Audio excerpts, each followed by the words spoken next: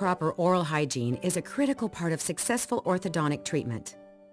As you eat, your teeth and braces collect food. If food is left on the teeth and gum line, bacteria will cause plaque to form. Plaque causes cavities, decalcification, as well as gum disease. Most of the food we eat contains significant amounts of sugar. Since the braces act like a shelf, sugary drinks and foods are especially bad for teeth and gums. It is discouraging to put the time and money into achieving beautiful straight teeth only to remove the braces and find permanent white marks or cavities. Clean teeth do not decay and healthy gums do not swell or bleed. An electric toothbrush is the most effective type of toothbrush available with or without braces. Typically, these brushes vibrate at 30,000 times per minute. We highly recommend this type of toothbrush.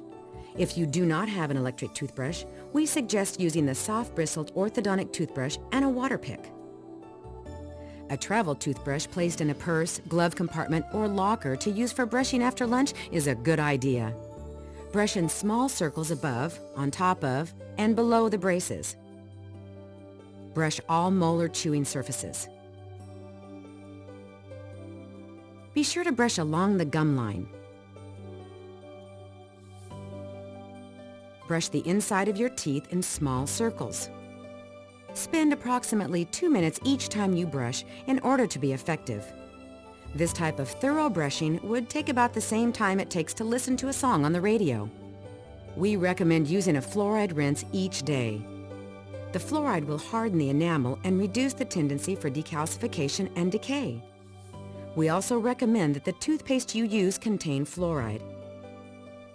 If the gum tissues become swollen because of improper brushing, we may recommend the use of a prescription chlorhexidine mouth rinse after brushing. If canker sores develop, we recommend 1/2 teaspoon salt to 8 ounces of warm water. Rinse and swish every 4 hours for 5 to 7 consecutive days.